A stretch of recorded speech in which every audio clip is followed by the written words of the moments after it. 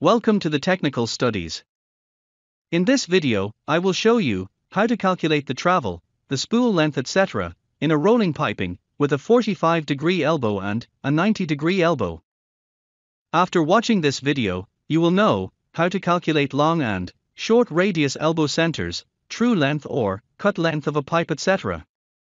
If you like this video, please subscribe, like and comment. In an offset, if the including angle is 45 degree, the set and the run shall be the same.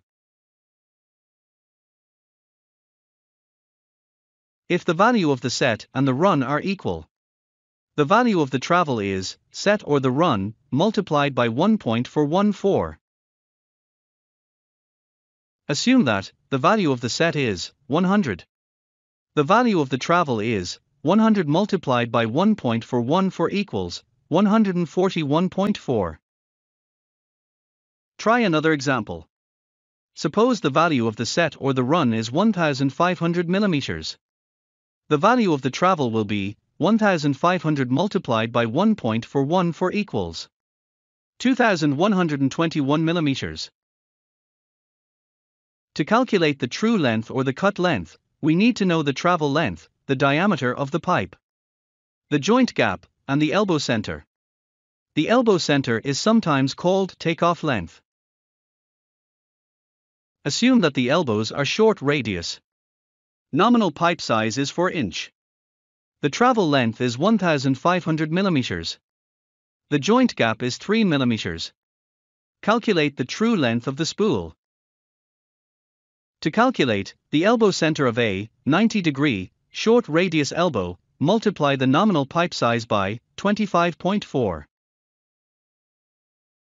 The answer is 101.6 mm.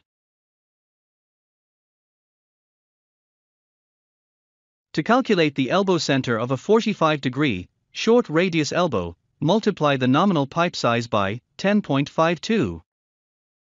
The answer is 42.1 mm. To calculate the true length of the pipe, subtract 2 weld gaps plus both elbow centers from the travel length. The true length of the pipe is 1350.3 mm. Assume that the elbows are long radius. Calculate the true length of the pipe. The elbow center is the nominal pipe size multiplied by 38.1. So, the elbow center of the 90-degree elbow is 152.4 mm. To calculate the elbow center of a 45-degree long radius elbow is, multiply the nominal pipe size by 15.9. The answer is 63.6 mm. Apply the calculation.